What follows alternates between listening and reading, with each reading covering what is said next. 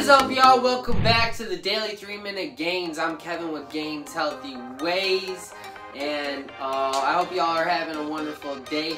I just got back with Amberly. We went for a nice bike ride just now. It's actually been the first good bike ride, something that I've been really able to do since I injured my shoulder again. So that was nice. I'm still kind of limited. I can't really pull the bike up and just jump over stuff and have fun, which I probably shouldn't be doing anyways. I can't be getting hurt. Y'all don't know, I've been getting hurt a lot in the past couple years. Like past year and a half, tore my AC joint, broke my finger, broke my ribs, and then just recently I pretty much just screwed up my AC joint again. But I had some mobility, and I promised y'all yesterday we're doing a push-up workout. So today is push-ups for beginners, since I obviously don't want to overdo it on myself. Y'all cannot see this timer. Let me just adjust this.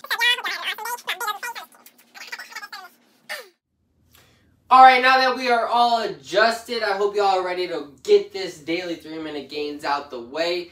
Well, that sounds kind of horrible. We should be excited to get this gains. We're about to get this daily push-up workout in real quick. So without further ado, let's get it, y'all. Please hit that subscribe button if you guys haven't done that already.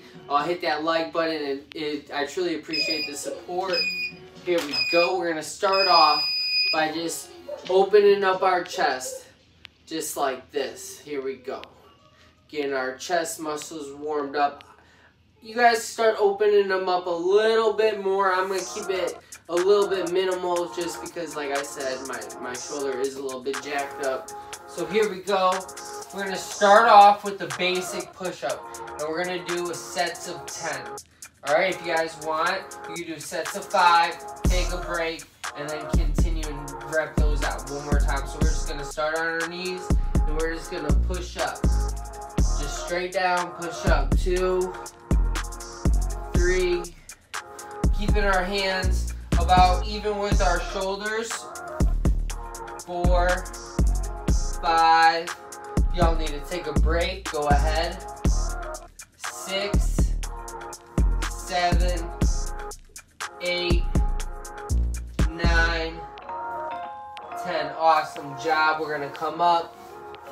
We're going to breathe in. And then breathe out when we put our hands down. Breathe in, breathe out. Do that for a couple times. We're right back at it, y'all. This time, what we're going to do, we're going to take one leg and we're going to put it out. And we're going to rep 5 out. Here we go. 2, 3, 4, 5. Switch legs. If y'all need to take a break in between, go ahead, but we're going to keep repping them out. 5, 4, 3. We're going all the way down. 3, or whatever. 2, and 1. Go ahead, take it up. Breathe in. Breathe out. Breathe in. Breathe out. Alright, y'all. If we're going to keep going, we're going to just go ahead and start repping punches out. Opposite arm each time. If y'all are feeling like you could keep going and make this happen, go ahead, pop up into push-up position and start sending it. I'm feeling it in my shoulders, so I'm going to stay on my knees. Make sure we're just getting these reps out. Go ahead and hit 20 of these.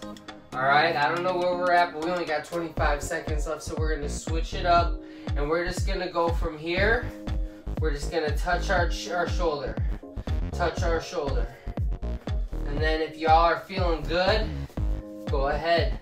Get up, touch the shoulder, but be careful not to be swaying like that. We want to keep it tight. Alright? With all that being said, that's all of our time. But, excuse me, to conclude this workout, y'all, let's go ahead and finish it off with the plank. And that's how we're going to keep our core tight, our core strong, and that's going to ultimately help us with our push-ups. So I hope y'all have a good one. Hope y'all enjoy this workout. I'm going to just finish this off with some planks. Hope y'all too.